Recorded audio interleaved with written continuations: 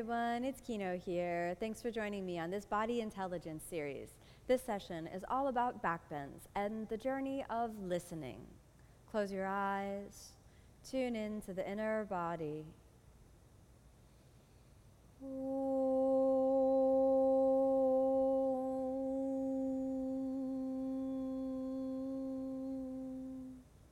Keep your eyes closed for a moment.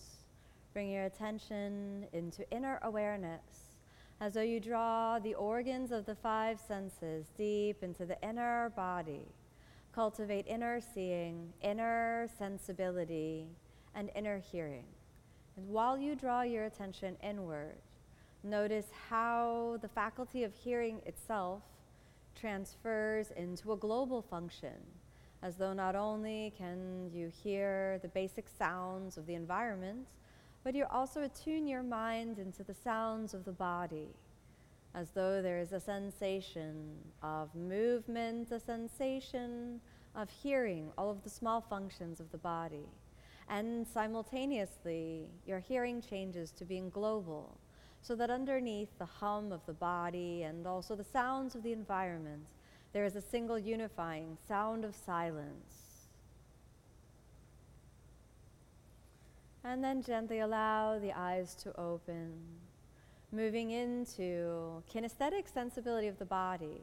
When we move into backbends, so much of this journey is about listening to the small joints of the body and listening with a compassionate heart, while at the same time never forcing or fighting too hard, being very conscious to really hear what you listen to.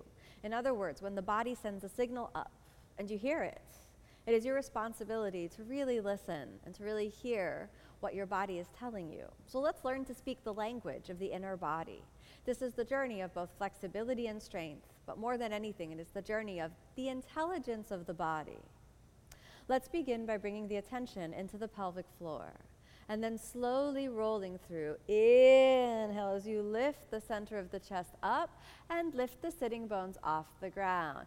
Exhale as you roll and rock the body back. Again, inhale as you rise up through the center line, and exhale as you gently roll back. Let's do that and stay forward this time. Inhale, roll up, turning the palms out for a moment, gently gazing slightly up. Take your hands in prayer at the center of the chest and just let the center of the chest rise up and hold it there for a moment.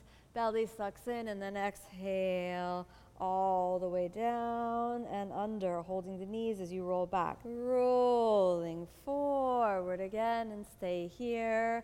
Thumbs at the center of the sternum. If you're feeling any pressure or any difficulty, you're going to stay here, maybe even dial it down a notch. But if it's accessible for you, hang even more forward until your sitting bones come off the ground, and then just roll side to side and back to the center. Interlock your fingers and inhale, reach up. Gazing up at the thumbs, and stay here for a moment. If it's accessible for you, you can reach all the way back, lifting up, and give a little wiggle and exhale all the way back down. Now your spine starts to awaken. Let's roll over onto your hands and knees. Rolling through the hands and knees, stack the shoulders right over the hands. Inhale, glide forward. Exhale, easy under.